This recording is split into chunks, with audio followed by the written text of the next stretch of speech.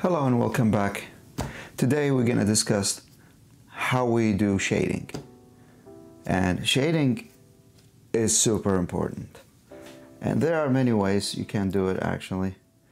So I have a couple ways to show you here today. The first one is how to create it by using graphite. So I'm using a graphite pencil. So why we do shading? All right, so shading, as you can see here, let's say we have a ball. If you just keep the lines here, this is 2D, which is your lines are going this way and this direction and this direction. So you have to create a third dimension. The third dimension is actually going further inside. So we see here and here, but we cannot go further in it. And to go further is adding a shadow. So the shading is really creating and defining the form of anything. And light comes in, shadow comes in, and it will create a form. So the first method is using lines, which is literally just making lines. So these lines create a shadow. Now you can see the difference between this one and this one. And when you add shadow,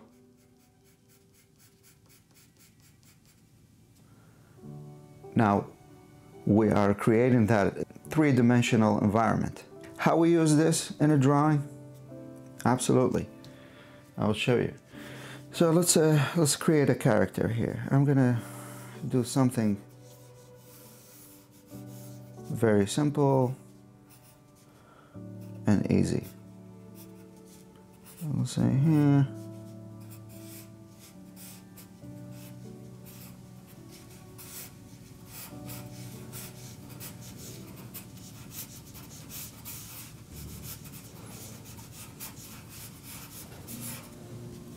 Something quick. So when you see those lines by itself, that's a 2D. Now to add the third dimension, which is by shading, is use these lines.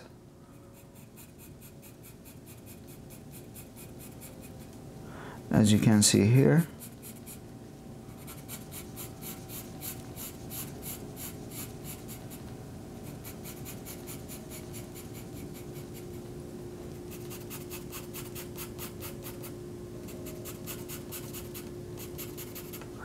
okay, and keep them all uniformed in one direction. Now this, it created a form. Now that tells me there's a light coming in this way, and the light is not showing here, so you add the shadow. So this is the line samples. I think we'll work with faces.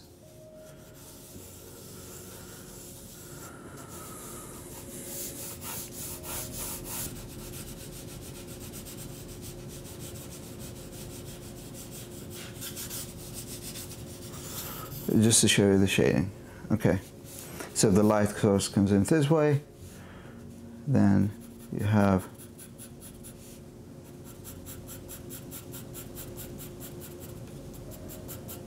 your shadow here, and use the shading method of lines.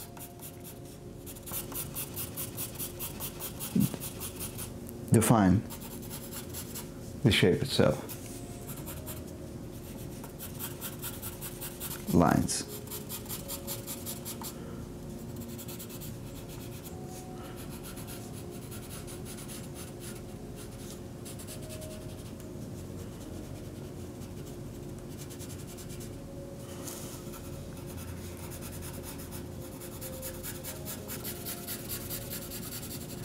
Those lines are enough to create that form. The second method of shading is using charcoal.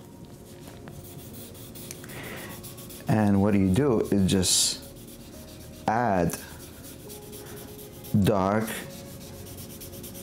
area here. Just add it. And you can see. Now what you do is literally just use your finger and the edge. Make it disappear.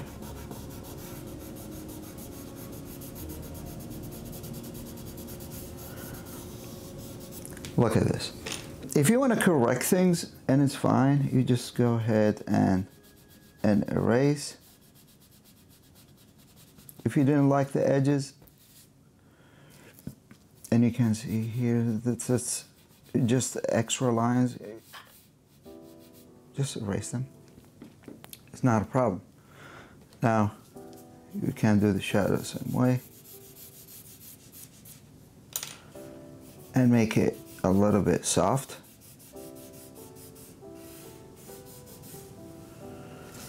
Now you created a form. So clean it up a little bit.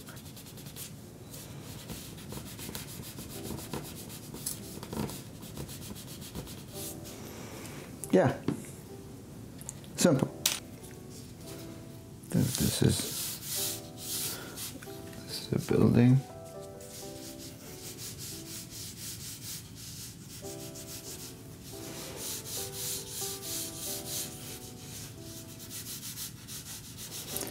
Create those.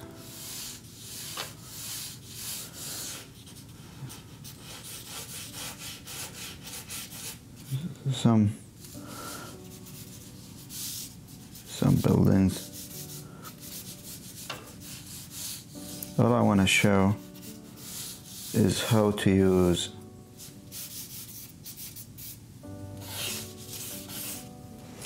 the light and shadow in it.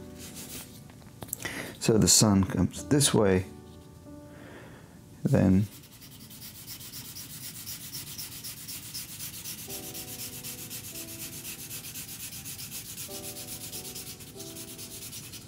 if it comes this way, so you create a shadow here.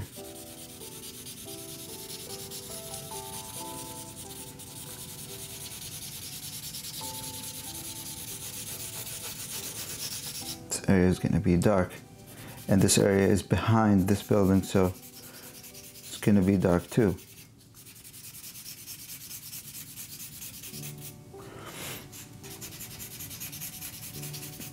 And this is all covered. Now, again, you just soften that area here.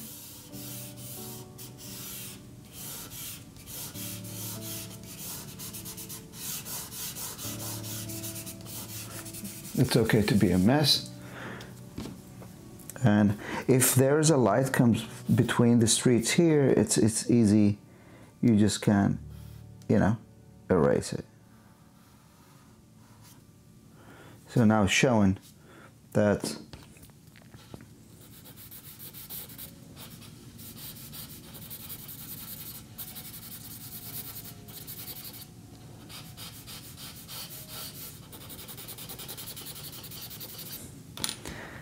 there is a light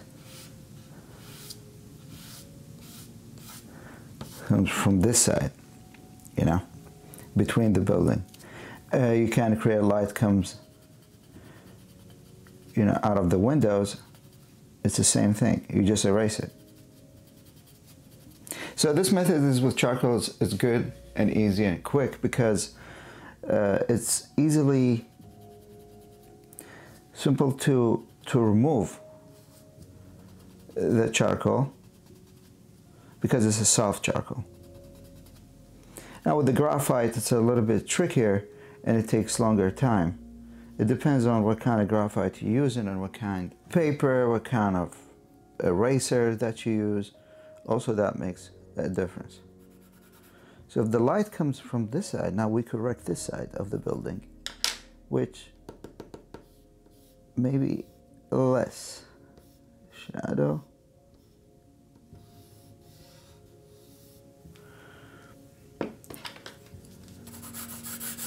It doesn't matter how crooked the buildings are. I just want to show you the concept of creating that three-dimensional environment by using the shading, which is just a relationship between light and shadow. Now, the third method is it's crosshatch. So you just do those lines and then you cross them with other lines, different direction. So you can do it like when you move your arm, or you move the paper itself.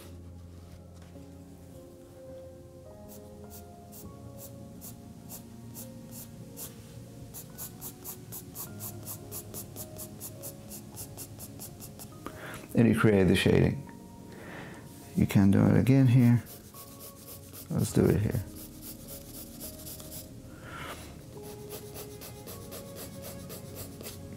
Okay, let's create a cube.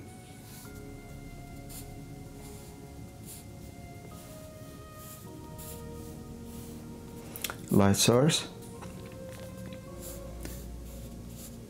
Shadow here. And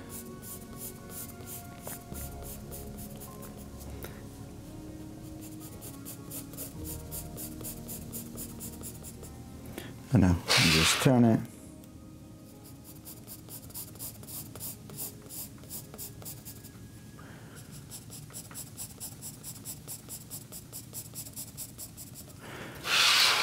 And the more lines you add, the more you darken the area itself. So let's say I want this to be darker. You go a different direction. Add more direction. And there are also ways you can use the side of the pencil and you cover it. And then you release your hand slowly so you can create that gradation. Or you can use a charcoal as I showed you, but this is all work together, the same thing. It depends on what you choose, whatever your style you want to use, okay? This type of shading used a lot because it's easier. Because with the lines, you know, you have to go, it takes some time. So, but when you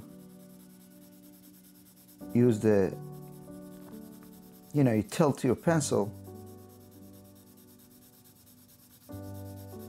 and you just go slowly removing the pressure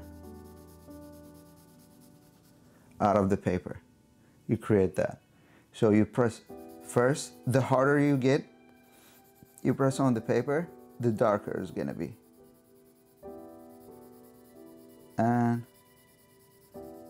gradually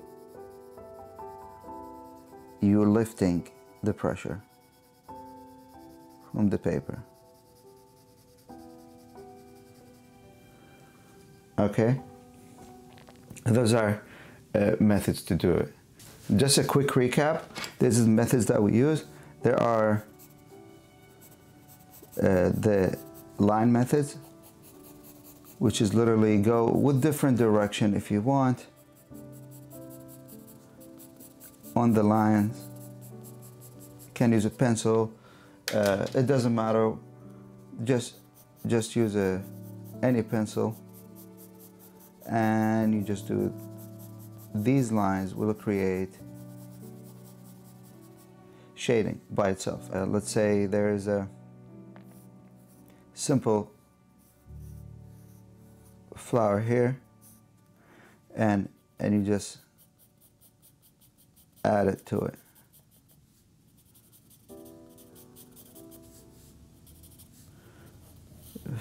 Leaf, and the leaf you can go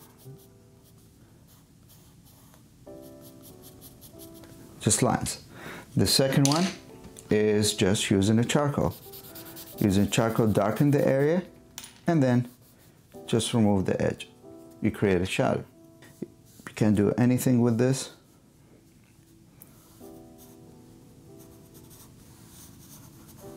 This is like apple or something. Is that an apple? I don't know.